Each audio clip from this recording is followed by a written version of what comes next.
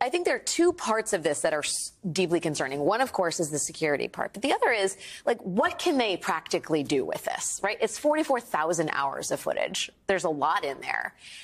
Can they actively establish a counter-narrative, a visual counter-narrative that will go against what the January 6th committee has presented to the American public? I mean, do you think that's possible? Not in any complete way. But remember, what we see from these Republicans in the current investigations, you know, I'm on the Oversight Committee, I'm on the subcommittee. You're on the committee to the weaponization of the federal government. Right. And what they are trying to accomplish, and they did this a little bit with the impeachment investigation, is a 30-second soundbite that can be then used and spun a web to create an alternative universe. So is it possible that they could cherry pick 30 seconds of video and use that as the basis for a completely fictional narrative? Yes, of course, because it's what they do every day. So the possibilities for someone like Tucker Carlson, who has no relationship with the truth, is to cherry pick various portions of it, try to weave it together to create a false narrative that can then go through the right-wing ecosphere.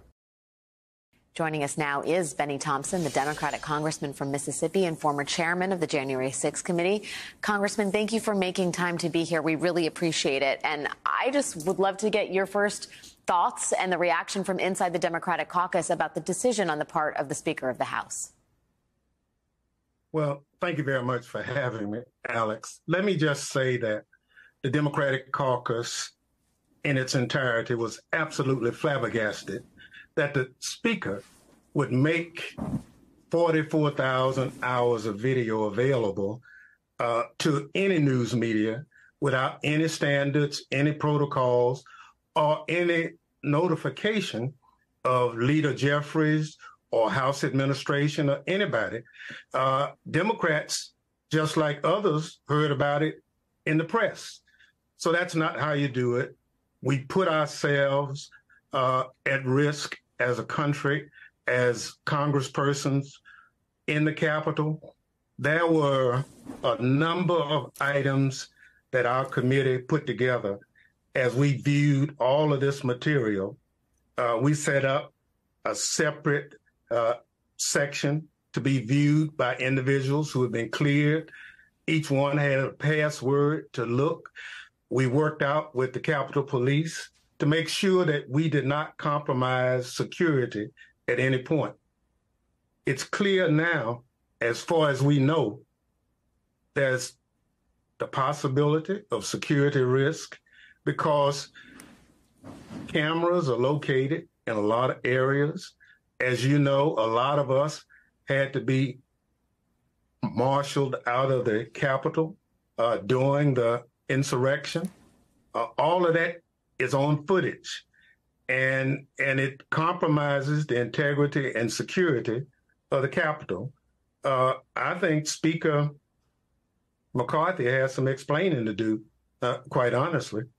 I mean, it's awfully strange behavior from a party that purports to be the party of law and order to directly compromise the safety of those who are charged with keeping everyone safe. I wonder if you think that this is part of the bargain that Speaker McCarthy made to the right-wing members of his caucus who were publicly asking for this footage to be released in advance of the Speaker's election. Do you think this is part of the devil's bargain he made in early January?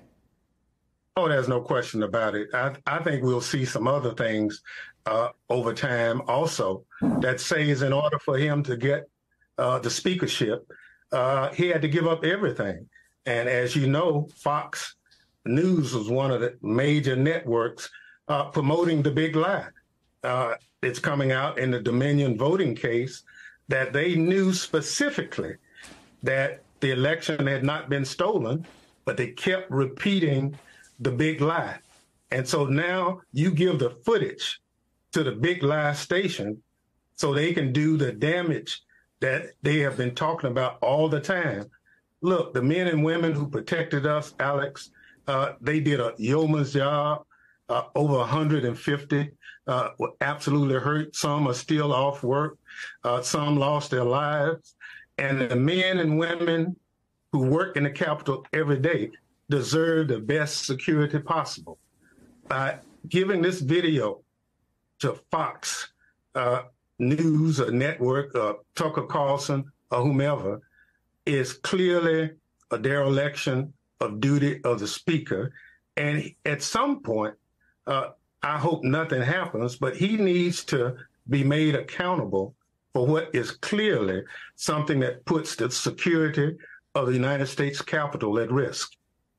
There's also just beyond the security concerns, which are grave, there's also the idea that the Speaker of the House is willingly handing over government footage to, I don't even want to use the word news to describe what Fox is, but a propaganda machine, effectively, and what precedent that sets.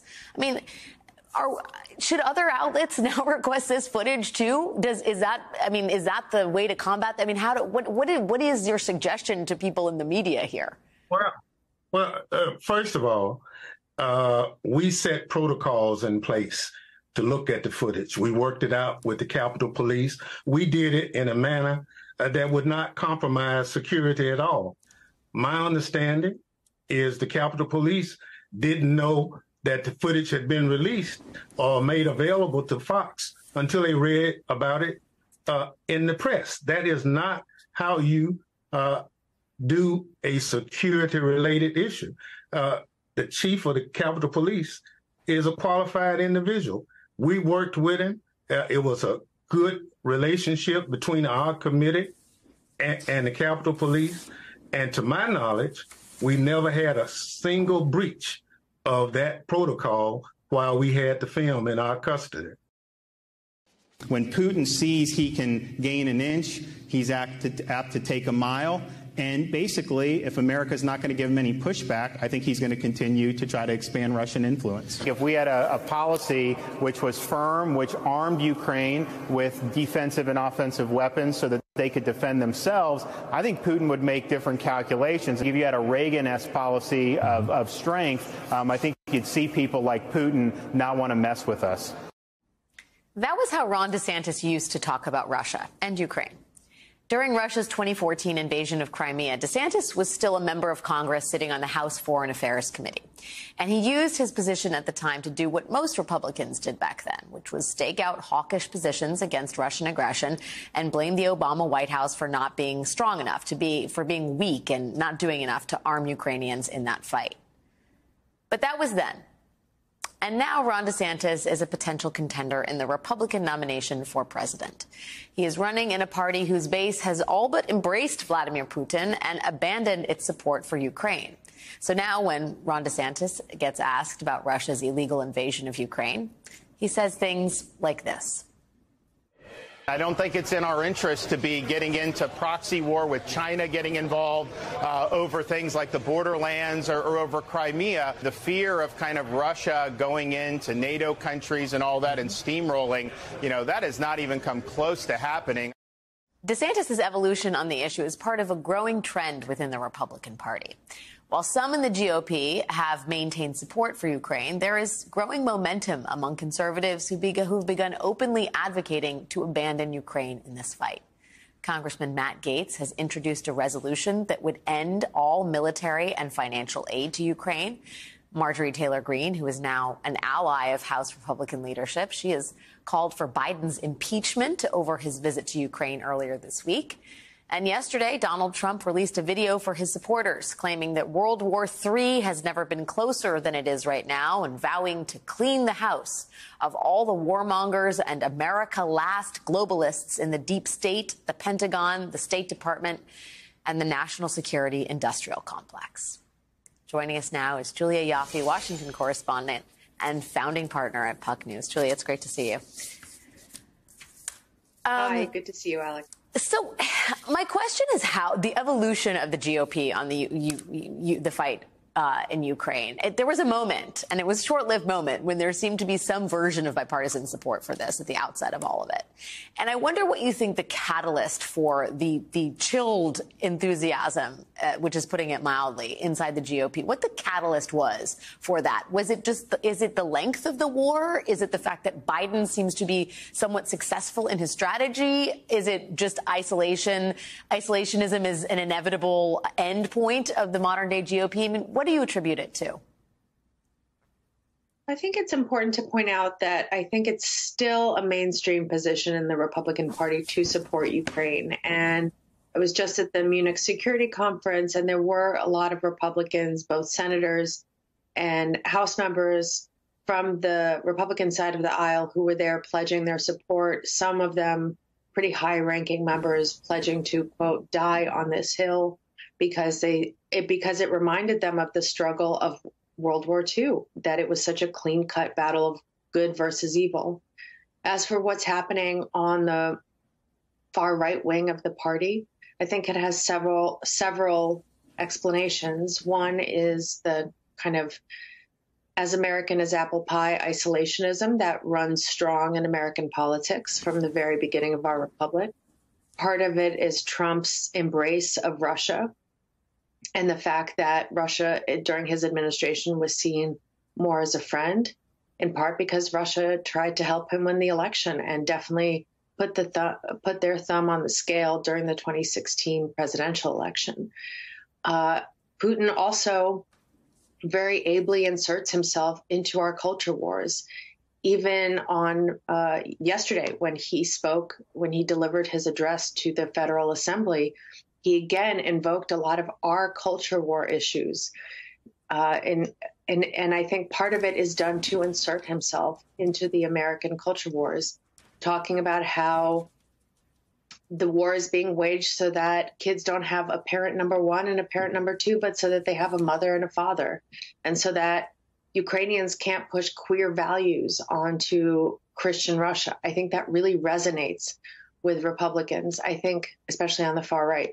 I think what's interesting is that on this part of the far right, they're very uncomfortable taking the fight to Vladimir Putin, in part because he's a white nationalist Christian leader in their eyes, but they're very comfortable taking the fight to China. And I wonder what the difference is. I hear what I mean, and there's no question that there are some establishment figures inside the GOP that are very much publicly voicing their support for Ukraine. But, you know, if you look at Republican support for providing weapons for Ukraine, for example, in May of last year, 53% of Republicans wanted to provide that support. January of this year, that's shrunk to 39%. So it seems like, for all the reasons you outlined, this sort of semi-pro-Putin rhetoric is really having its effect on the grassroots part of the base. And I wonder, Putin's a very shrewd operator. The fact that he's taking a page from the culture war playbook is the way you maintain that support with the far right wing of the Republican Party. What is Zelensky's play in all of this? Because he certainly can't come out as a woke liberal, and he should not have to. But I mean, how do you combat that if that's what Putin's trying to do? Because they both have to care at this point a lot about American domestic politics, because it could determine in some part the future of this war. Well, I think that's why you saw Zelensky coming to Congress in late December and saying, this isn't charity. And I can account for what you have sent us. And what you are sending us is helping us win this fight. And it's keeping the fight on our lands and not bringing the war to you. I mean, the constant lobbying, both public and private, that Ukrainians are doing is very important, because you're right. This erosion of support in the Republican base is very concerning. Pretty much everybody quoted this poll at the Munich Security Conference in private, and Europeans were very worried about it, and Americans had to go out of their way to reassure our European allies, because unfortunately, as much as Europe is committed to this fight, they really still need America to lead them and to unify them, to kind of herd their cats, as it were. And everybody is very worried on the other side of the Atlantic. What happens if Joe Biden isn't reelected? What happens if the congressional makeup changes yet again? and the people on the far right gain more power, or if people in the American public turn actively hostile against Ukraine. I think right now, if it's an issue that's still kind of, people are basically support Ukraine but don't really pay a ton of attention to it, it shouldn't be too hard to get aid through, maybe not in the same massive quantities that the Biden administration was able to get it through in the first year. But it is going to be a lot harder, and it's definitely something that the Biden administration is conveying to their Ukrainian counterparts, that the aid packages are just not going to be the size that they were in 2022. The domestic politics have a massive effect on what is playing out in Ukraine, and we are all watching them carefully. Julia Ioffe, my friend, it's good to see you. Thanks for your time tonight. The AR-15 has been a quintessential piece of Americana for over 6 decades. This bill would recognize its most common configuration as our country's national gun. Why is that important? Because the Second Amendment is as American a right as freedom of speech, or religion, or even the press. Father, we need to send a message to the American public that weakening the Second Amendment will likely increase what other rights will be taken away. The AR-15 has been a quintessential piece of Americana. It certainly has. No notes for Alabama Congressman Barry Moore on that front. Just take a look at this map. It shows mass shootings in America dating back nearly 11 years, all involving AR-15 rifles. This isn't even a complete list, largely because there have been so many mass shootings involving AR-15s that a complete list would make it kind of difficult to actually see the map.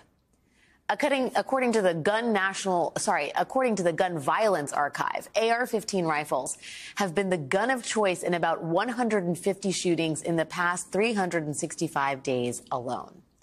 So yes, the AR-15 rifle has become a quintessential, albeit horrific piece of our uniquely American story. But Congressman Barry Moore's point was not that we should loosen the death grip that the AR-15 has on our culture. Congressman Moore wants to tighten the grip. Yesterday, Congressman Moore visited a gun shop in Troy, Alabama, to essentially pledge allegiance to the rifle of the United States of America. He revealed a new bill he is proposing that would make the AR-15 the national gun of America. You heard that correctly. The House of Representatives has not yet received the entire text of that bill, but who knows? It may end up winning support from certain current Republican members.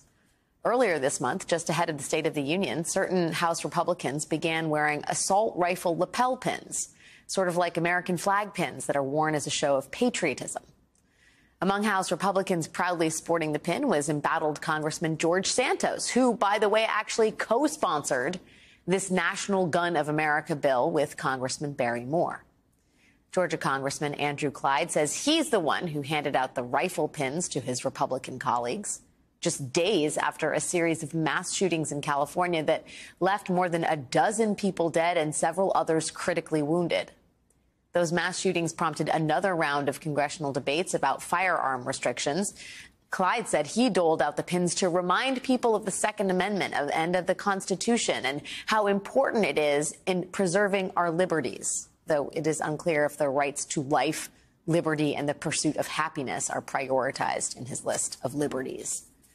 Now, you should know that Congressman Clyde also makes millions of dollars selling military-style rifles, body armor, and ammunition at his gun store in Athens, Georgia. So it's possible that he has more at stake in the debate over gun reform than just the preservation of liberties. As to whether Congressman Moore's bill to make the AR-15 the national gun of America will pass a divided Congress, well, your guess on that is as good as mine. But the real question is, does it even need to? Do we need a piece of legislation to tell us that the AR-15 is the national gun of America? Nearly every mass shooting in this country shows us that it already is. And there is almost nothing that Congress has done so far that will change that.